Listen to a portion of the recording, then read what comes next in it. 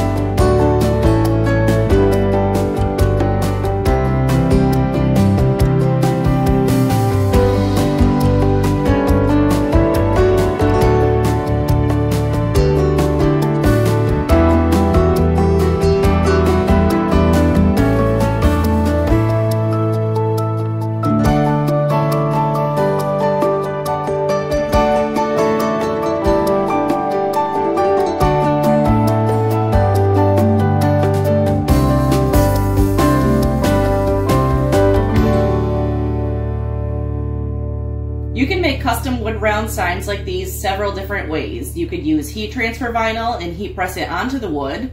This is my favorite technique because the vinyl melts beautifully into the wood, giving it a crisp painted look without the mess and hassle of painting. I really hate painting. I make wood round Christmas ornaments every year with this heat transfer vinyl technique and they come out awesome. You could also use permanent vinyl to make your designs or as a stencil to paint with. You can also use the new 3D craft foam hack I taught you about in my last video. Whatever technique you decide to go with will leave you with a beautiful Cricut project that you'll be sure to love. If you're wondering where the best place is to get round pieces of wood, I would recommend Target first.